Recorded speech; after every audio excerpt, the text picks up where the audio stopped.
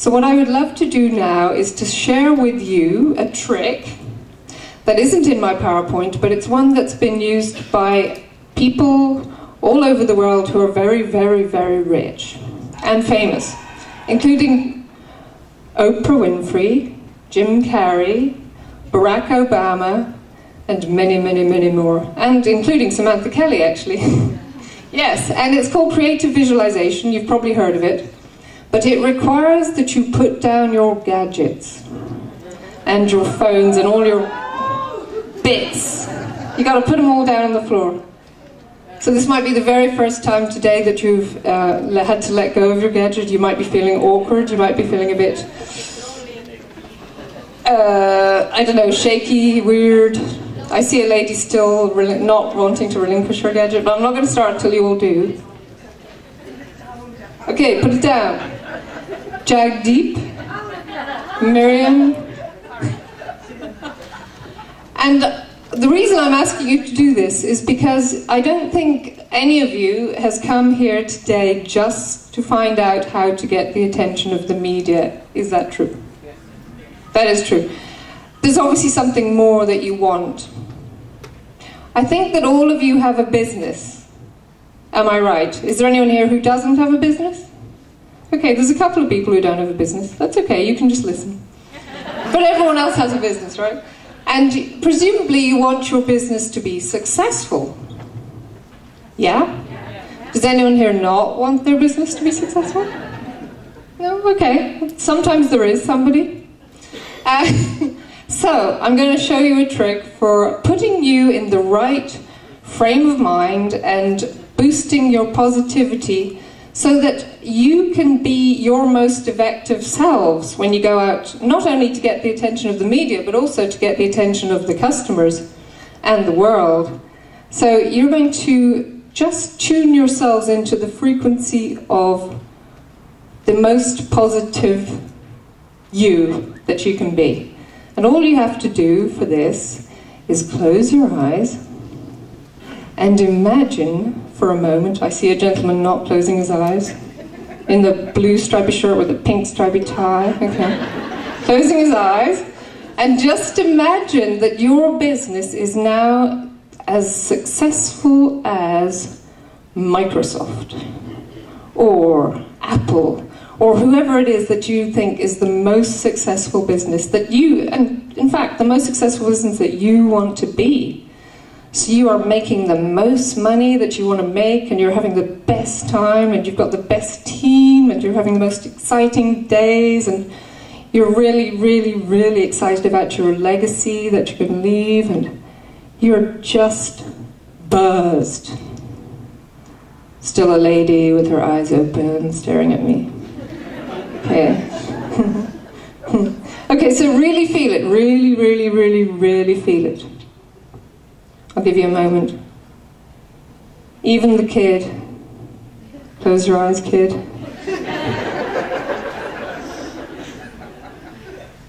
Are you feeling it? Are you feeling it? Okay, I need to know that you're feeling it, and I need you to go, yes! Yes! A little bit louder. Yes! Louder again. Yes! Okay, I sense you're feeling it. It's good. So next time you get interviewed by a journalist, that's the very first thing you have to do, okay?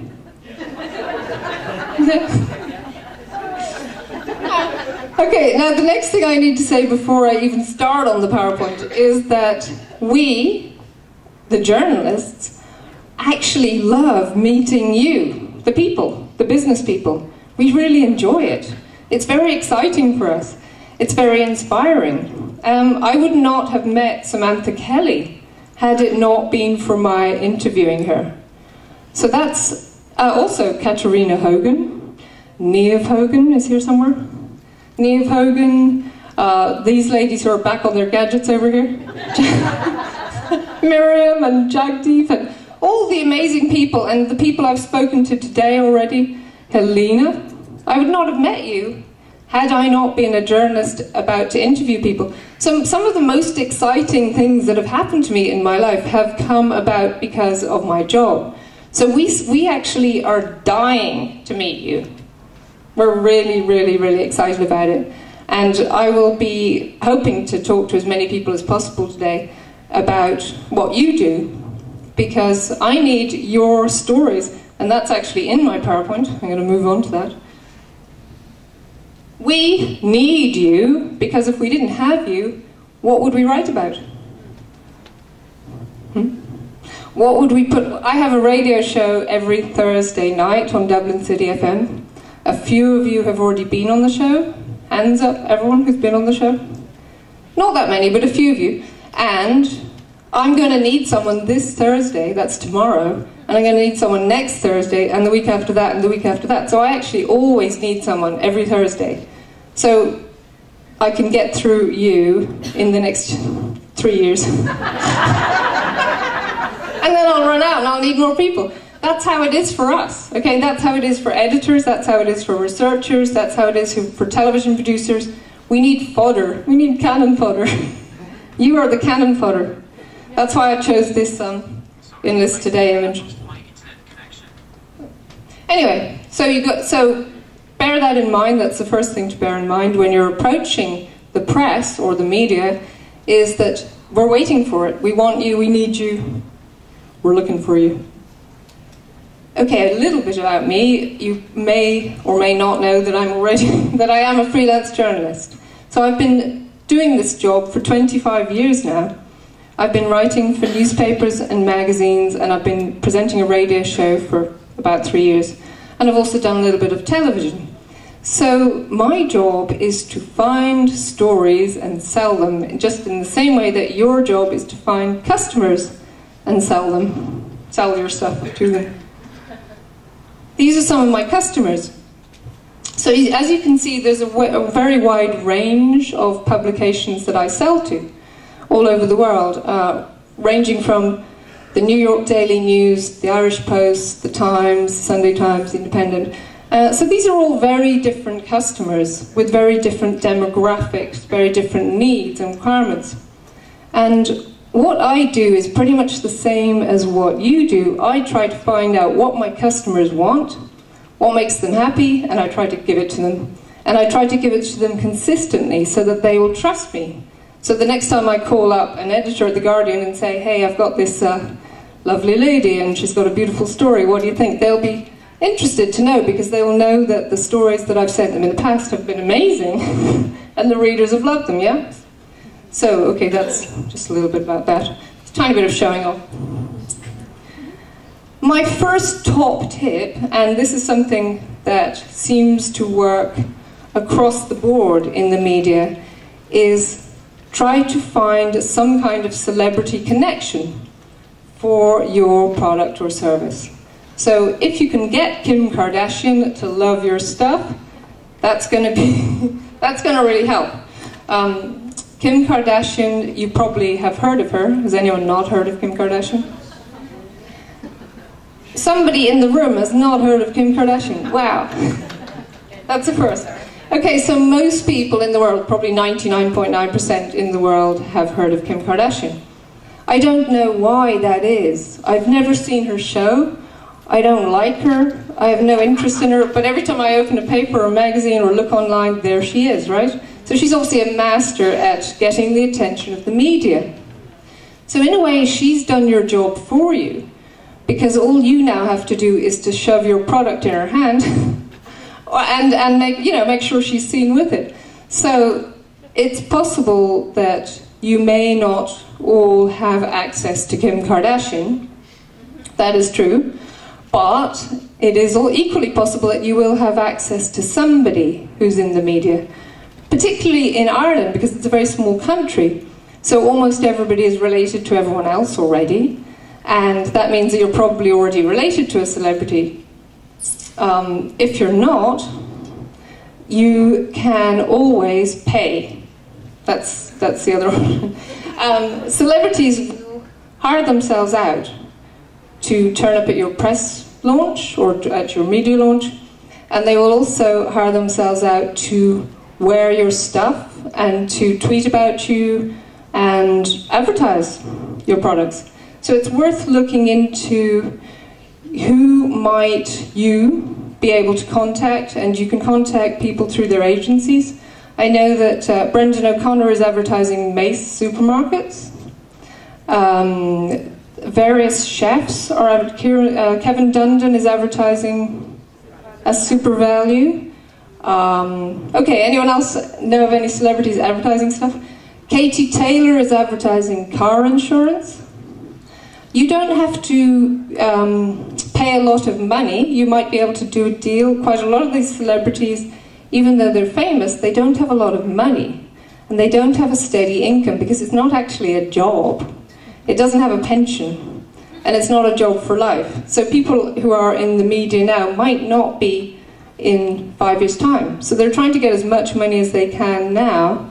And that means that they might be willing to accept free makeup, free hair products, free clothes, free jewelry, free handbags, free shoes, free life coaching, free pretty much anything you guys have to offer.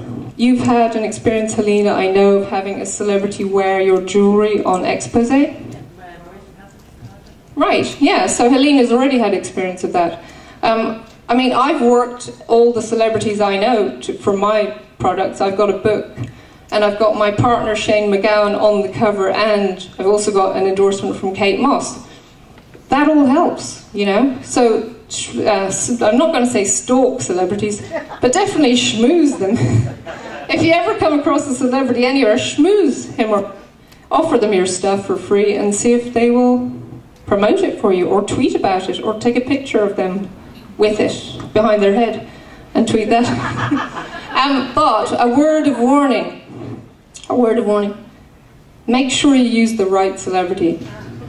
Now, Niamh Hogan, she does a beautiful range of anti-aging skincare products. I don't think I would advise her to use Mick Jagger to advertise that. Although, if Mick Jagger does come to your launch party, that will guarantee you attention. So that will guarantee you getting into the gossip columns and the social diaries, and you probably will get on expose. You might get even, you know, coverage on the main evening news because he's a celebrity. So somebody like Madonna is obviously more suitable for things like she's promoting coconut water. I don't think many people in this country even knew what coconut water was until they heard about Madonna drinking it and looking amazing and staying, you know, looking 30 at 50 or whatever it is. So obviously she's a great fit. So think about who is a good fit for your product. Jewelry, obviously, you know, Roz Purcell or Rosanna Davison or any of the glamorous female celebrities.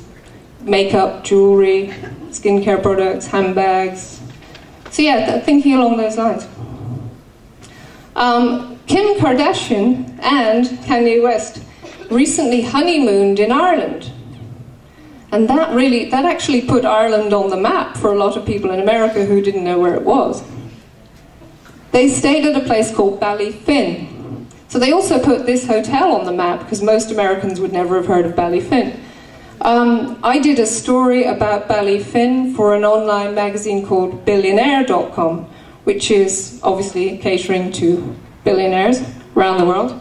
And it was very easy for me to pitch to them, having got Kim and Kanye in my pitch. I also used the fact that Bono and his wife spent their anniversary here. So when I'm pitching a story to the media about a hotel, it's very useful for me to have the names of some famous people who've stayed there. That really helps to sell it. So I got a free holiday here, and Kim and Kanye got a free honeymoon, and they got free publicity, so it's a win-win. The other option, and Samantha Kelly knows all about this, is become a celebrity yourself. Samantha went on Dragon's Den. There are many reality shows, talent shows being made all the time, and they're always looking for contestants. So there's something you can do if you can cook, if you can entertain, or if you just want to go on one of the business shows. There's constantly a requirement for people to do this sort of thing. And once you've actually done this, you then get invited to be in magazines like VIP and OK, and you get photographed for the social diaries and for the gossip columns, so it sort of kind of builds your profile. And as you build your profile, you also build the profile of your business. Would you agree with that, Sam? I would. She would agree with that. I don't know what to say. Another thing Sam would agree with, nudity attracts a lot of attention in the media. I know. It always has. Some of you guys have posed naked for a calendar. No. Yeah. You know, I spent a year researching nudity in the media when I was starting out in journalism. And I was very surprised to find out that, I mean, obviously the tabloids love tits, right? You know, page 3 in the Sun, the Mirror, whatever, the Star. That's pretty obvious. But when I was looking into what people in the Times and the Guardian were writing about nudity, I realized that they were using pictures, they were still using naked pictures, but they were just framing it in a more artistic context. So they would say, oh, isn't it terrible that naked pictures are being used in the Sun? And they'd write an article about that. So everybody who's, you know, editing and publishing knows that nudity sells, and they will try to figure a way to put it in, if at all possible, and if you have a nice naked picture, they will use it. Nudity, even when you're a little bit older, will sell. It will always attract attention. So here are some ladies posing naked for a charity calendar. It's not you guys, I didn't find your picture. but you know, it's a great way, it's a very immediate way to attract attention. Kate Moss can even sell car tires by taking off her clothes. You can really sell anything with a nice looking naked lady. If you're a bloke, it helps to be cute yourself, obviously. These guys, these are the Happy Pair twins. Does everybody know who they are? So this picture got around a lot, didn't it? It got into a lot of places because they are cute and they know it and they're working in it. And even one of the pictures they sent out was a picture of them in their swimming trunks, very, very tiny swimming trunks running into the sea. Just, you know, showing a bit of flesh. If you have a beautiful husband or wife, and you can persuade them to be in your press pictures, that's really helpful. Jamie Oliver is working his very beautiful wife, Jules, here. And he's also working his kids, if you have cute kids. As you probably know for yourselves, we all love pictures of cute kids. So even if you're not cute yourself, but your kids are cute, just send in a picture of your kids. Okay, another thing, and you're probably already aware of this, is if you've had a story, like Carol has had, in which you triumph over adversity in some way. So you've got a handicap or an obstacle in your way and it seems insurmountable, and you triumph. We love that. I mean, that's one of our absolute favourite stories because that really inspires us and it inspires the readers. So that's a nice way. It's not trashy. You know, you don't have to be naked for this. And people love it. So just think about what about you? What have you overcome? What's been, you know, your obstacle? These guys here, Ben and Jerry's. Everyone recognize Ben and Jerry's? Anyone ever tried Ben and Jerry's? Yeah, those guys are pretty much working the angle that they're normal guys next door. They're really ordinary. They started out with a $5 correspondence course in ice cream making. And their first shop was a converted gas station in their hometown. And now they're a global multi-billion-dollar industry. But they really like to work the boy next door, the man next door, the man in the street, the nice normal guy angle. And that really works too, because people love to see like a hometown boy made good, hometown girl made good. That's a nice story, isn't it? This guy on the right, he's called Sir Jack Leslie. Has anyone ever heard of him? Yeah? From Castle Leslie in County Monaghan. Now, Jack is famous because he started clubbing when he was about 80, going to like raves. And for his 85th birthday, he went to Manumission in Ibiza. And I went with him, and I did a story about it. And some people made a documentary about us. And so he got media attention all over the world. So he put Castle Leslie on the map. Hello, Helena. Dump that gadget. Anyway, he put that Castle Leslie on the map for dancing, even though it has nothing to do with the castle. So the castle is run as a hotel, but they're using him to promote. Yeah? So, like, if you've got a very eccentric relation who collects handbags, like your grandfather collects handbags, or, you know, collects shoes or something weird. Just think about, is there something weird about you or your relations or your kids or your dogs? Your dog has one leg. I don't know what it is, but use it. This kid over here, where's he gone? He's gone. That kid would be perfect. I'm going to try and find him and interview him in a minute. Inspire people. Susan Boyle does not look like a pop star, does she? No, and she's not even the right age for a pop star. But she made it. So she triumphed against the odds, and she also is living the dream as a pop star. So people absolutely love that. They love that you have beaten the odds, you've, you know, made it work somehow, magically. It's like a fairy story. We love fairy stories. Make friends with the media. Make friends with us. Something that, when I was researching this talk, I spoke to a number of editors, and I asked them, you know, how can people get your attention? And they said, well, the number one thing is to remember that we're people. Remember, we're human beings, okay? And we're not just a newspaper. So when you're writing to us, we're trying to find out our actual name. Find out our name. Find out, you know, follow us on Twitter. Retweet our tweets. Say nice things about us. Read our stuff and say nice things about our stuff. Flatter us. Basically, pursue us in the way that you might pursue a lover. Court us.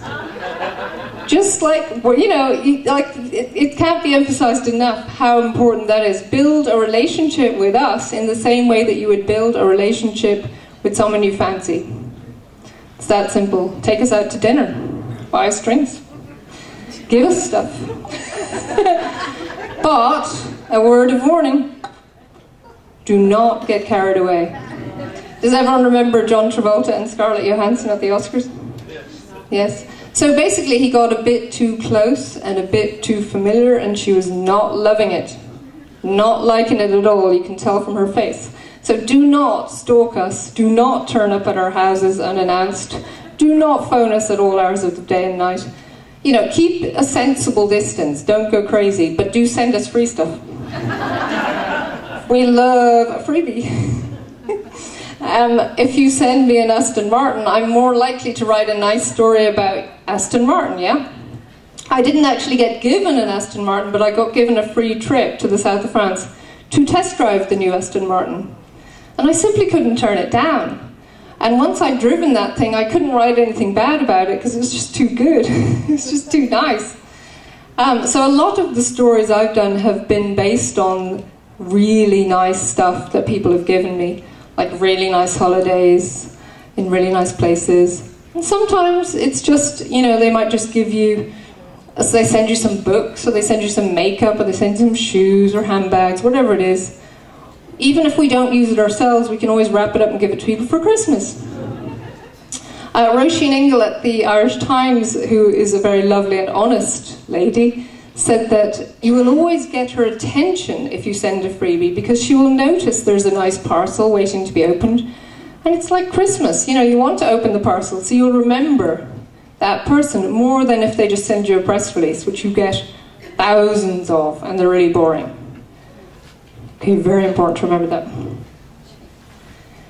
When you are writing your press release, there's a lovely lady here called Katerina Hogan, who's a wordsmith. Stand up, Katerina.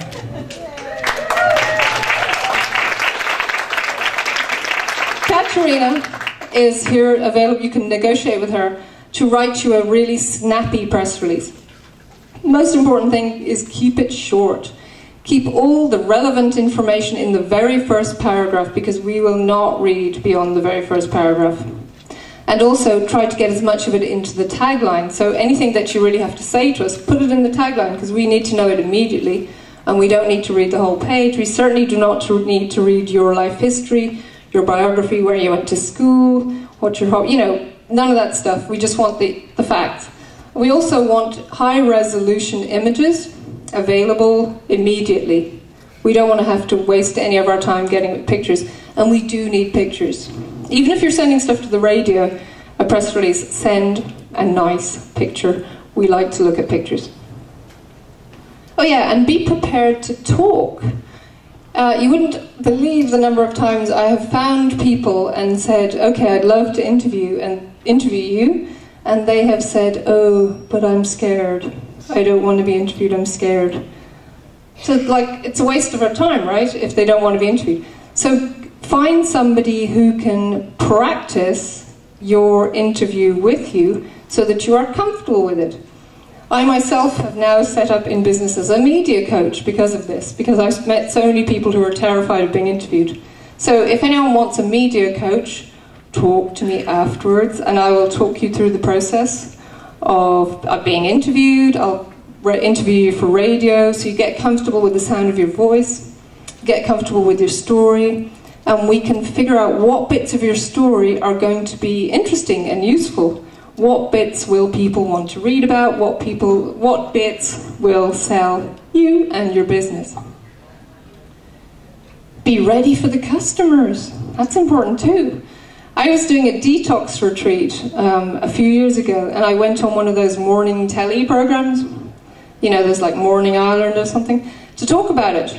And I forgot that people were likely to start phoning up during the show, so I had my phone turned off. 300 people tried to phone me during the show, so I was not ready. I hadn't thought about that. So just make sure that if you go big on a campaign, like if you decide, a friend of mine recently did a piece in the Sunday World. He was interviewed by the Sunday World, and he is now booked up until the end of July. He's a hypnotist. So just be prepared for customers, yeah? Thank you. That's pretty much everything I have to say.